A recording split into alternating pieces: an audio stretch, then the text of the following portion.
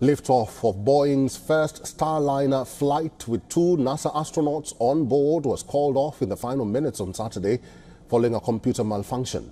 The backup launch date on Sunday has been cancelled. The postponement was triggered by computers on the Atlas V rocket's launch pad that coordinates the final moments before liftoff. 2 NASA astronauts were strapped in the company's Starliner capsule when the countdown was automatically halted at 3 minutes and 50 seconds by the computer system that controls the final minutes before liftoff. An investigation into the cause of the malfunction is underway, and crew members are working to troubleshoot this issue. 355. Ground power is enabled. Launch pad ordnance circuits are now enabled.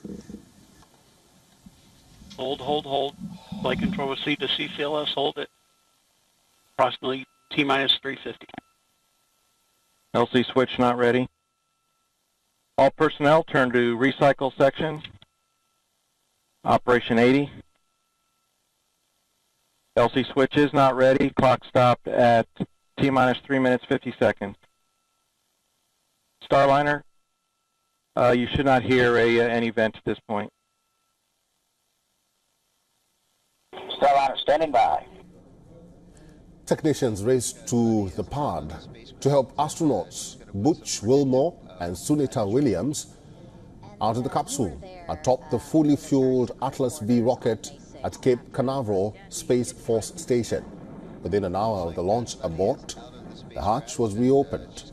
NASA wants a backup to SpaceX, which has been flying astronauts since 2020. Boeing was to have launched its first crew around the same time as SpaceX.